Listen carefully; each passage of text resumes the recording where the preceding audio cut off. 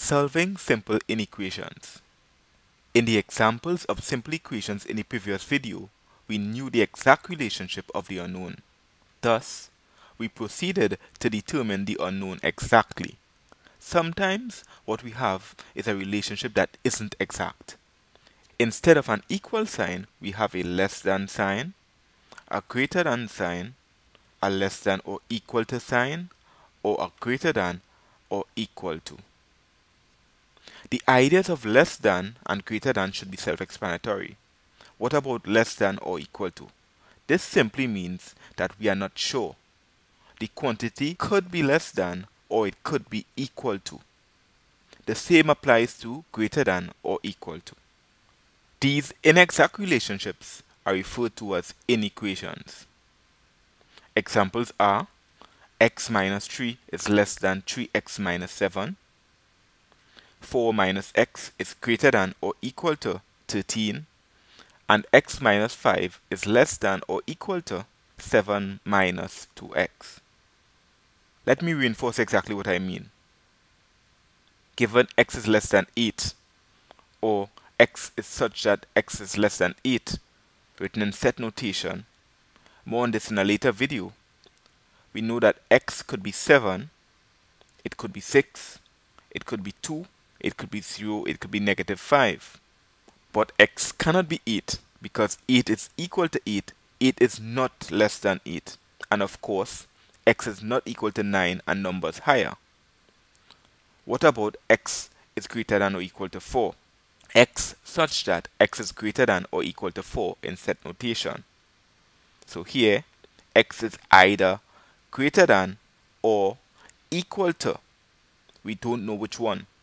Thus, all numbers greater than 4 plus 4, which is equal to 4, are possible answers. Most of the rules that apply to manipulating an equation apply with some notable exceptions. When dividing or multiplying by a negative number, the sign reverses. Example, 4 is less than 6. If we multiply both sides by negative 1, we get negative 4 is greater than negative 6. And I am sure I didn't need to say this. When changing around the equation, that is, switching the sides of the equation, the sign also reverses.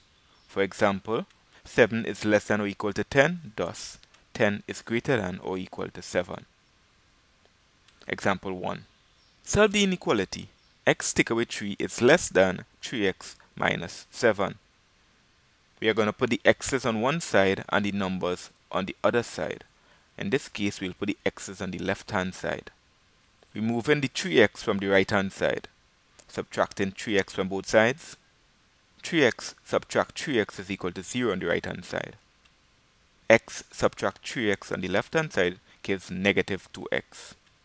Now we want to take the negative 3 from the left hand side. So we're going to add 3 to both sides. Negative 3 add to positive 3 gives 0. And negative 7 add to 3 gives negative 4. We want x alone on the left hand side, so we're going to divide by negative 2 on both sides. Negative 2 and negative 2 cancel. And negative 2 is common to negative 2 and negative 4. Negative 2 into negative 2, 1. Negative 2 into negative 4, 2.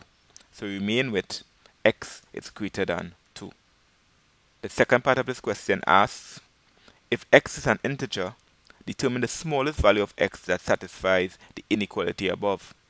The integers that satisfy the above inequality are 3, 4, 5, 6, and so on. So the smallest value of x that satisfies this inequality is 3. Example 2.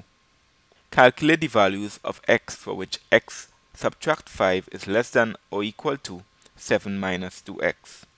Again, we want to put the x's on one side and the numbers on the other side. Again, we'll put the x's on the left hand side because that's preferable. So we want to add 2x to both sides to remove the negative 2x from the right hand side.